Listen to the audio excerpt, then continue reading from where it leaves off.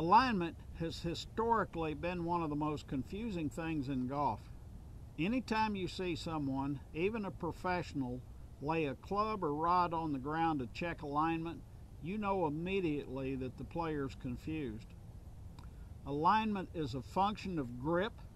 If the club face is open, we're lying to the right. If it's closed, we're lying left. Alignment is also a function of the ball's relativity to the leg we're swinging around. If the ball is too far forward, we're lying left. Too far back, we're lying right. And as much as anything, alignment is a function of body sequencing, just like throwing a ball to a target. This is where it gets confusing, because without proper sequencing, we can change our alignment as much as 30 degrees or more on the downswing by applying power incorrectly without ever moving the position of our feet.